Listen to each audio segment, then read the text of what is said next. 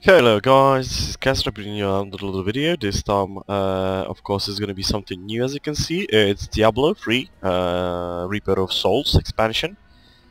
A game which I have since release, so for 4 days now. Yeah, this is the 4th day. It's Friday after release. I've been running around and playing around with the Crusader, and I wanted to make a video for those of you who have Reaper of Souls, to show you something unique that I found with this class that actually I started making work with yesterday. So let's go over what the Crusader is. Crusader is basically the old style paladin, but way more powerful and way more sturdy. He looks like a boss, a huge chunk of metal. That's basically how you can call a Crusader. He's the only one that has the ability to wield two-handed weapons with one hand. The Barbarian no longer can do that, except I think if they're mighty weapons, but I'm not sure. The Crusader can wield almost everything in the game, excluding wands and crossbows, bows, you know, stuff that the usual warrior wouldn't take into his hand.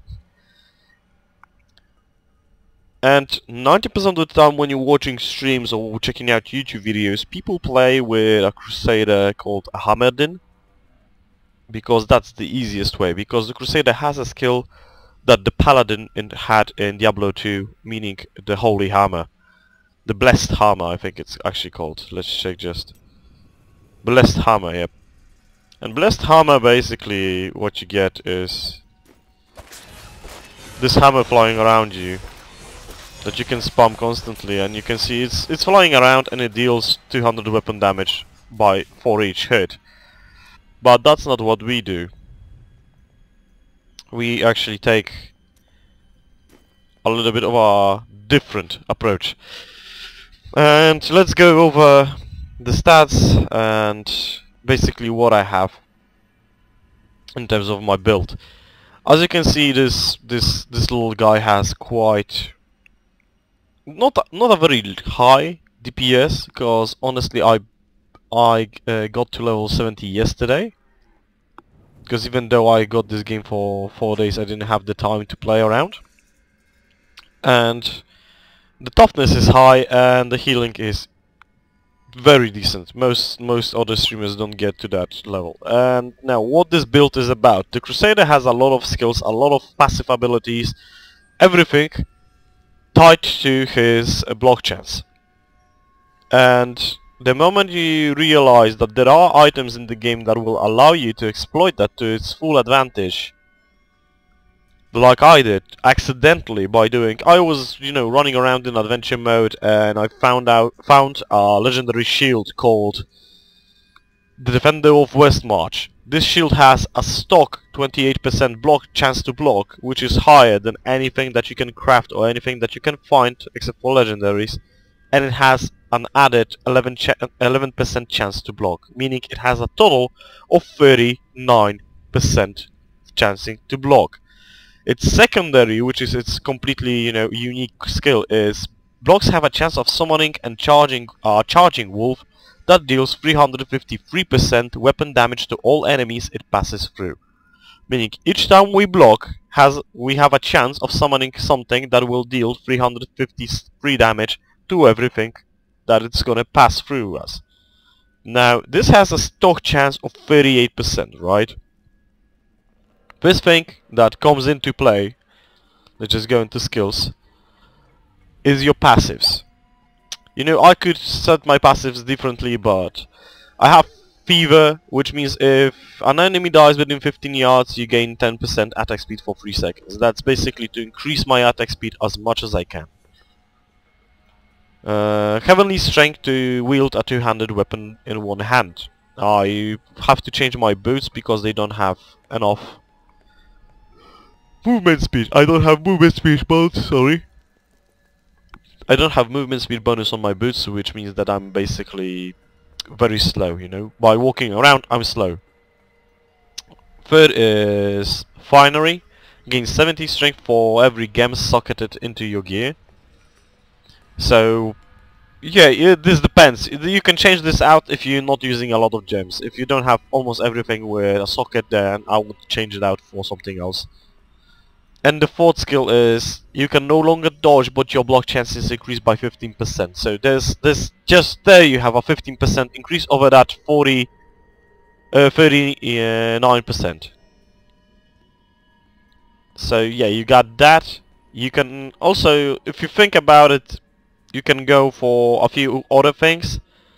Like one would be towering shield, but I don't actually think that would be good, because gain 2.5% block chance every second. This bonus is reset 1 second after you successfully block an attack. So basically you gain 2.5% each second, but the moment you start blocking, this doesn't take at all. This doesn't take effect at all. Second thing is Iron Maiden, that would give you taunts because you are constantly, you know, enemies are on you, so you just can taunt them back. And also Divine Fortress, your armor is increased by a percent equal to your shield's block chance, meaning I would have a lot. But that's the passives that can increase your overall block chance. Then you have the primary skill, which I use, is Punish. The very first skill that the Crusader gets. Strike your enemy for 200 weapon damage and gain hardened senses. Increases your block chance by 15% for 5 seconds. So 15% increase again. When you block with hardened senses active, you deal 70% weapon damage to the attacker. Now you start seeing where I'm going with this build, right? So each time I block, I deal 70% of my weapon damage back to the attacker. Unfortunately, I don't think this can be... This is subjected to critical chance and critical damage. So those are only, you know, weak hits, but the wolves that I get from the shield are not. The wolves actually are subdued to my critical hit chance and critical hit damage. So, while having this and those skills, like right now I'm not using this skill, I only have the passive online. I have a 43% chance to block. And I will show you what kind of block chance I can get with using my skills. I have a 40% critical chance and 284% critical hit damage, which I have to increase to further increase my DPS. The resist are around 500, 600. It's basically what I found to be good enough to survive, you know, because I had problems initially with higher difficulties. I'm running around on hard right now because it's just the best difficulty in terms of how fast I can kill things. Attack speed increase is only 11%, so that gains up once we get once we kill something. It starts going up. And you can see that even we have a chance to dodge 0.35. That would be our chance to dodge.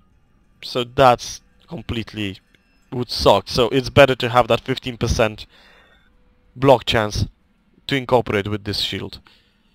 If we take off the shield, oh yeah, we won't have anything. Cormac being a bro and healing me up. So let's just show you guys how this build works and go over the more important points of the build. One thing that I'll just breeze through the skills that I'm using. So Punish with Retaliate. So as I said, when you block, your hardened sense is active, you deal damage back to your attacker. My secondary is Blessed Shield with the rune Conburst. Hold your shield dealing 280 weapon damage plus 250% of shield block chance as damage. The shield will ricochet to 3 nearby enemies. The shield erupts in flames and has a 33% chance to explode upon impact, dealing 105 weapon damage as fire to all enemies within 8 yards. One thing I will point out, guys, if you really insist on, you can tie up all of those skills to a given element and then gain gear that is geared towards that element, you know, that will give you like 20% more fire damage. So Provoke, Hit Me, which gives us taunt all nearby enemies and instantly generate an additional 5 for every enemy taunted. Taunted enemies will focus their attention on you for 4 seconds. That's not important. The second thing is important. Gain 50% increased block chance for 4 seconds after casting Provoke. So I get a 50% increase in my block chance when I cast this. Then we have Steed Charge with Endurance, which is basically the amount that you have for 3 seconds. Laws of Valor with Critical. Empower the law granting you and your allies 50% attack speed and 100% critical hit damage for 5 seconds. That's the active, and the passive that is always on. Recite the law granting you and your allies 8% attack speed increase. So that's my 8% increase in attack speed right there. Bombardment with, and now I'm actually gonna change this back to Annihilate. Bombardment, which is calling an assault from afar, raining spears of burning pitch on stone onto enemies around you, dealing 3,000. No, we're gonna change this. Then there it is. Dealing 570 weapon damage as to enemies, dealing 12 yards of impact zone. Bombard commits randomly target enemies nearby for 5 seconds. Each impact has a 100% chance to inflict a critical hit. This ties very nicely with the Laws of Valor. And now we start, like, I'm just gonna show you first hit from an enemy, and you can see that I go by 15% up, right? Let's just find some decent amount of enemies, because one guy is obviously...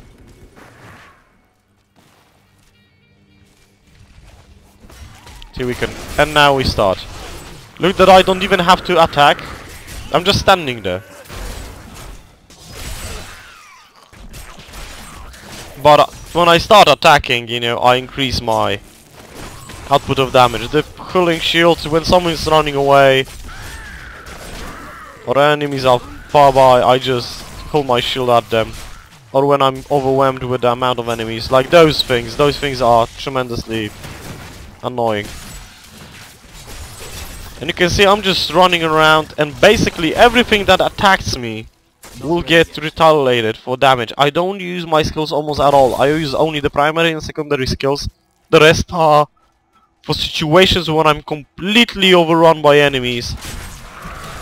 And there's like two allied groups and a warden and something, you know, dire situations, because the bombardment can kill mostly anything with one hit, save for, as I said, elites, because it deals around 4 million damage easily.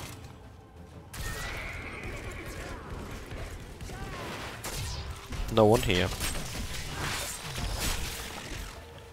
The only downside that I know of this build is single target damage and attack speed. If I could have gotten a weapon that has higher attack speed, overall I would be golden, because this is the thing that gives me my increased block chance. And you can see my average damage is around 395,000. And it goes up once something dies near me. But this is a horrible, horrible place to show something. And now you can see what I do with the lights. I only have single target damage. And look, one already is dead. And I didn't even hit him once. That's basically only the reflect.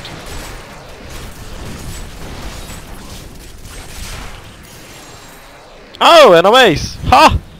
Maybe we're gonna get an upgrade.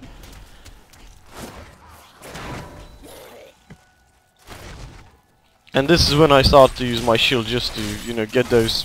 And that was a vampiric enemy. That's why it took so long. Now you can recite all the laws and everything, and you can see that this just deals tremendous amounts of damage to everything. So that's... I need to go back. I'm gonna end the presentation of, per se, the build, how it works. It's not completely finished. There are a lot of points to upgrade, because this build has a lot of space to walk on, and also I don't have enough of good gear to make it count, you know. Like, an obvious choice for me in terms of equipment, I'm gonna show you. Oh, no. In terms of equipment, an obvious choice for an upgrade is the helm. The helm at the moment has 597 strength, critical hit chance increased by 4.5%, and I tried to roll to change the armor for something else, but I couldn't succeed, so I have 362 armor increased and 1412 life per hit, and that's per all hits, so including the reflex from my shield. So I'm basically unkillable. If there's the more enemies that attack me, the stronger I become. The faster the enemy attacks, the faster the enemy hits, the more blocks I get, the more damage I deal to them, the more often I have the chance to call in the wolves, and it's just a never-ending torment of pain for the enemies.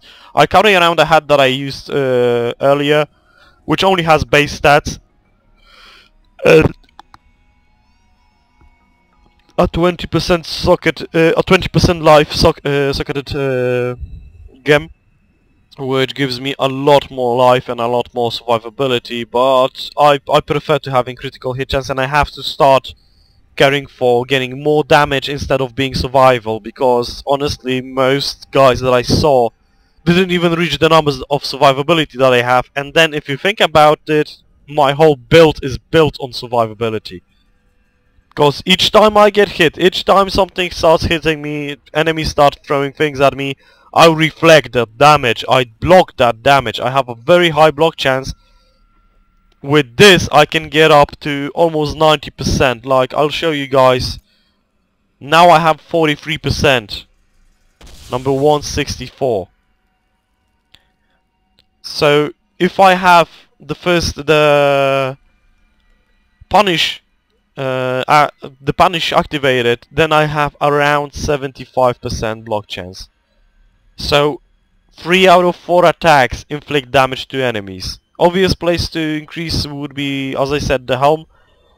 Getting a helm of command, or a new legendary that is also found in the game that looks exactly the same as the helm of command, and also has a chance to block. Because there's only one belt, only one helm that gives you 8% up to 8% chance to block. So with a helm of command, I would get to 50% chance without skills. And the more chance you get out of items, the more you can start to play around with this. You can remove provoke and put like phalanx or anything else that you would wish. This skill is only for like the moments when I'm gonna play with friends or stuff like that. It's a free slot, you can put something else in it, something that suits your fancy. And like another upgrade will be bracelets. Not braces but shoulders. I have, you know, normal shoulders, nothing fancy. Rings, in my case, are an obvious point of increasement. I have rings that I use pre any sign of Reaper of Souls coming. So obviously critical hit chance, critical hit damage, most important in my case. And then strength resists to get at least those 500, 600 resists to survive everywhere. As I said, rings, same thing, very weak wings, weak ring, but I have problems with finding something with resistance to all elements, so I'm leaving that. You can see I'm using actually 2 gems for resistance to all elements on my Crusader pants. Also, like, this ring isn't that good also, but it's still, you know, it still was an upgrade, so I started using it. The Wailing Host, it dropped yesterday. Boots, as I said, movement speed, movement speed, movement speed. I have with shield bash, but I would change that to something else. Also, like guys, for every piece of equipment that you have to think about if it has like increases slash damage. Look for things that will tie up to your own skills, like increase punish damage by 15%, increase bless shield damage by 15%, increase bombardment, increase phalanx, whatever you will put in the first slot. That will increase your damage further than this will say. It says 400,000, but it will be more in the likes of 500, 600, 700, 800. The more you can find things that have skills associated to the skills that you are using, the more you will do damage. Same goes for... I actually don't think that I have a single piece of gear that will have... Yeah, I actually don't have a single piece of gear that increases my, like, lightning damage.